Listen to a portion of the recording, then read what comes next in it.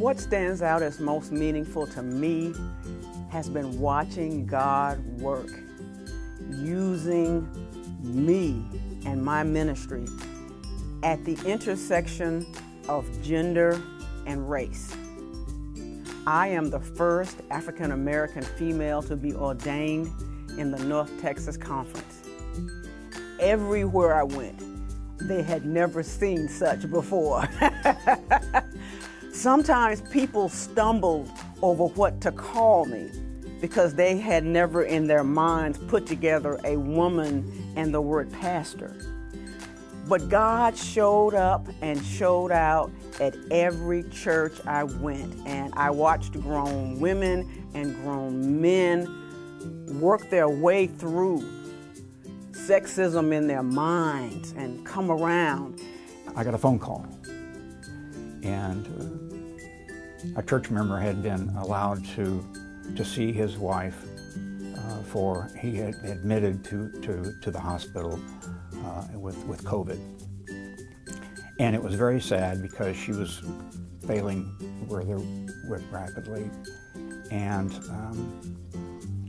he got a phone call from the hospital, and he says, "You can come to the emergency room, and you can have 30 minutes. So he called me, and I lived quite a ways away, but I jumped in my car, and it was an awful stormy night, and we got together and drove into the storm in the hospital parking lot in Denton. They would not let me in with him. And I waited there, and it was like maybe midnight, 1 o'clock, I don't know. But he and I had a time to talk. And he came out of the hospital, and she had passed. And we just hugged. The thing for me is that it's that congregation, it's that connection, and doing what we can to just be involved and to help them whenever and wherever we can. Two things that stand out for me. We were able at First Methodist Dallas to start the Crossroads Community Services that became the largest distributor of food for the North Dallas Food Bank. So we're very proud of that. It's now a standalone nonprofit, but we started it as the mission arm of that church. And then at Highland Park, we started the Mark Craig Leadership Network, and we've been able to recruit, train, and graduate 36 interns and send them into the church. And so that's been a real privilege to be involved with that and to mentor those interns who remind me of why I got into ministry in the first place.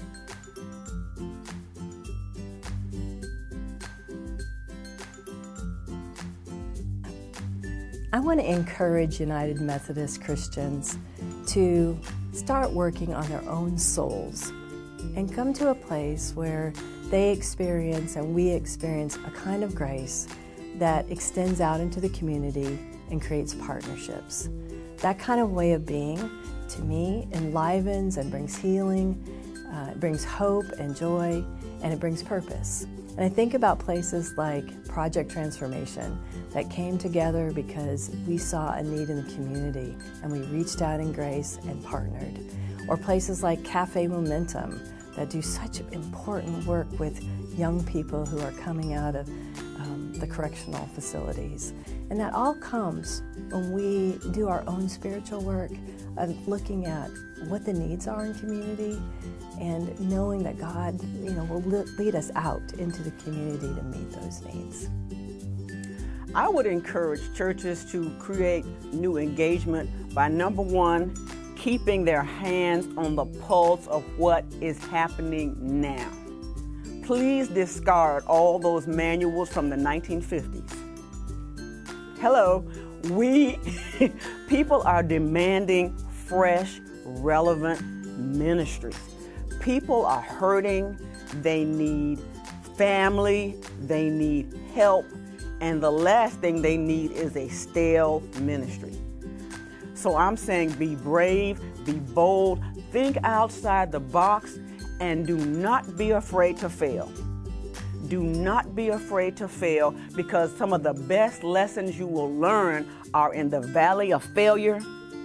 Pick yourself up and try again.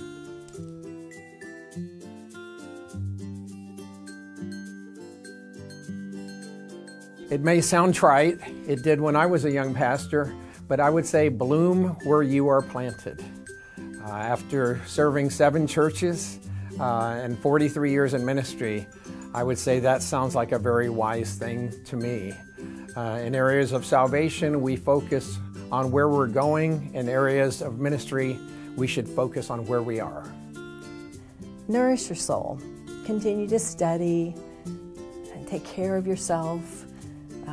Be somebody that reaches out and connects to people where you can get support from faith friends and not be alone. And lastly, know God is always with you, that you're never alone. God stands strongly in your calling and in your connection to the people of the church. And so allow yourself to continue to be led by God and God's Holy Spirit, so that you'll have the strength throughout your whole ministry to be with the people of God. Hire a great pianist or an organist, because music kills. Get the sermon completed earlier in the week. Don't wait till Friday, Saturday. Take a weekend off every so often. You deserve it. Get a mentor. You're going to need some encouragement and support along the way. And I will tell you that my mentor is Jack Gibson from Custer Road. Shout out to you, Jack. Thank you so much for what you've done for me. Try to call a few congregants each week just to say hello. No agenda, not asking them to do anything, but to just say, hey, I'm thinking about you. I mean, a lot of you persons are going to be doing that. But I'll tell you, I think it's about having some fun as well. Change it up just a little bit and make it fun as well as it should be. God loves that.